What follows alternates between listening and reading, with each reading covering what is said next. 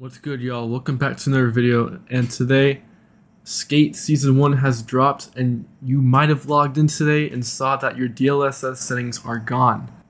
And now everyone thinks, even myself included, thought the DLSS settings were gone, but do not worry, I am here to save you. As you could see, this is the new update. We got the skate pass, we got the ticks, it's all here. But if we go to the settings right here, you're gonna see that if we go to our graphics settings, we indeed still have DLSS, even on the newest update.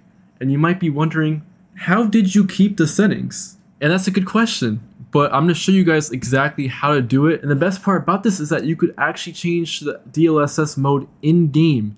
You don't need the Nvidia app, you don't need any of it, everything just works.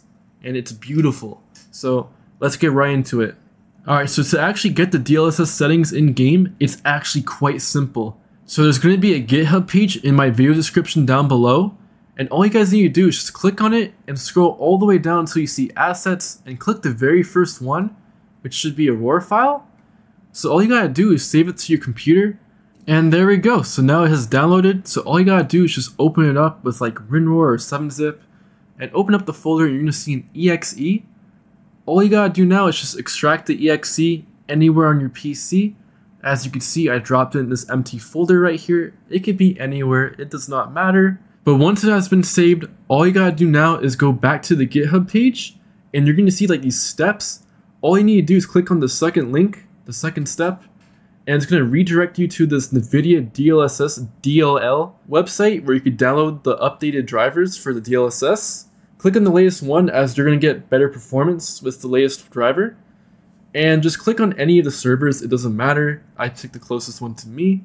And once you have done that, download it and save it to your device.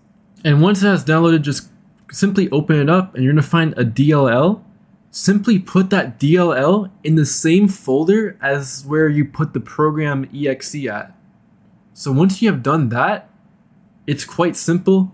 Simply open up the exe, and it's going to ask you for admin perms. Just click yes.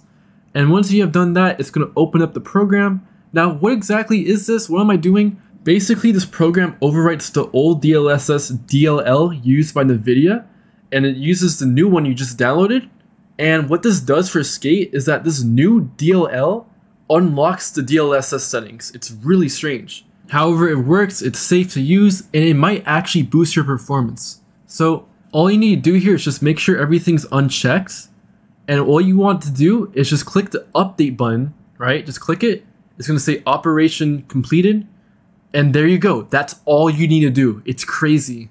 So now you could just close the program and simply just launch Skate, and the settings should be there. And if it isn't, just restart your PC and the settings should show up the next time you go back on the game. And real quick, I want to say massive credits due to this guy, Dreekopotamus. He is amazing. He let me know about this, that it was still working, and we tried everything to replicate what he did, and we did it. So big props to him, and also big credit goes to Joel for also testing this with me and making sure that it was as simple as we have dreamed of. So thank you two so much for this. But anyways, we are back, and as you can see, DLSS is right here.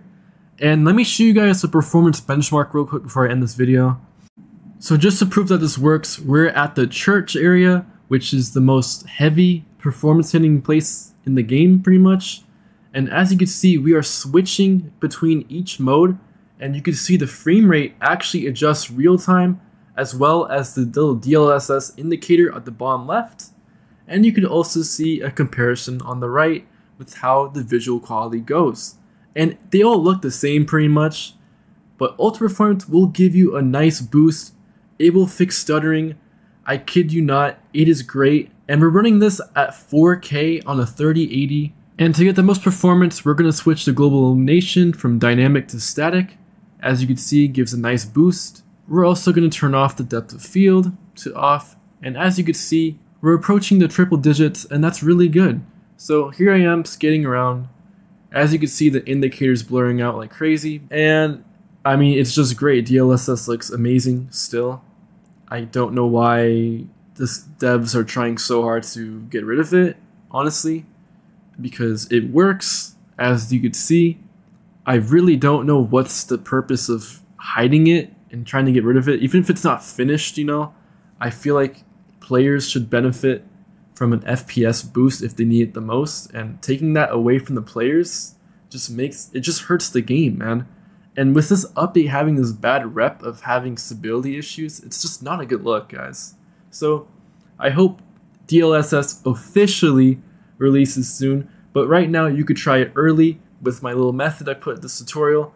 But other than that, I hope you all have learned something from this and enjoyed this tutorial. I really try my best to make it as helpful as I could possibly be, so you guys don't have to be waiting and wasting time on something that doesn't work. So yeah, be sure to like, be sure to subscribe. There's going to be really cool things coming to my channel soon about Skate. And I will see you all in the next video. Peace out.